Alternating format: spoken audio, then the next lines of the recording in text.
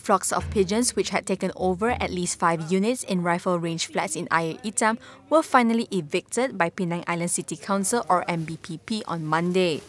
State Housing Committee Chairman Jagdeep Singh Deo said out of 37 units, 16 had various issues from being infested with pigeons to having wild plants growing outside, garbage and dust, broken balcony shutters and abandoned furniture and fittings.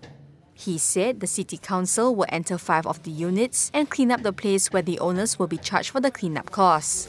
Jagdeep added that further legal action will be taken in which the owners will be charged 250 ringgit a day for not cleaning up the units, which has caused a nuisance to the neighbours. The Star had on July 12 carried out a report about the presence of hundreds of pigeons in several abandoned units and the flats turning these into biohazards. The rifle range flats built in 1969 had been identified for urban regeneration project. Jagdeep said, however, it would take some time before the project could be implemented due to certain federal laws which have to be looked into. He also said the 50-year-old Masuri flats in Bayan Baru could be the pilot project on urban regeneration and work could begin as early as the end of this year.